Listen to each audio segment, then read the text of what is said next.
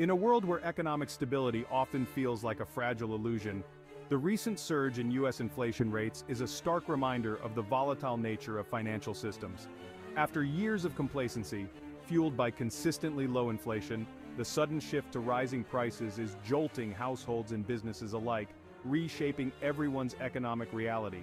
The impact is profound, touching every corner of daily life and forcing a reevaluation of long-held economic strategies. This essay delves into the resurgence of significant inflation in the U.S., exploring its causes, impacts, and the broader economic implications. We will examine the historical context, compare current trends with past inflationary periods, and evaluate the responses from policymakers. Understanding these dynamics is crucial for anyone navigating today's financial waters. The U.S. has experienced various inflationary cycles, but the stability between 2012 and 2021 was notable. During this decade, inflation rates hovered around 1.7%, fostering a sense of economic predictability. This period of low inflation helped shape public expectations, making the sudden spike more shocking.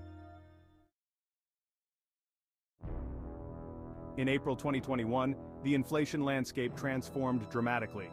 The Consumer Price Index, or CPI, escalated from a modest 1.7% to an alarming 5.4%, indicating a rapid shift in economic conditions. This spike was unprecedented in its suddenness, catching many by surprise. The real estate sector saw immediate effects, with home prices increasing by 21%. Consumer goods from groceries to automobiles also experienced price hikes, squeezing household budgets and altering consumer behavior.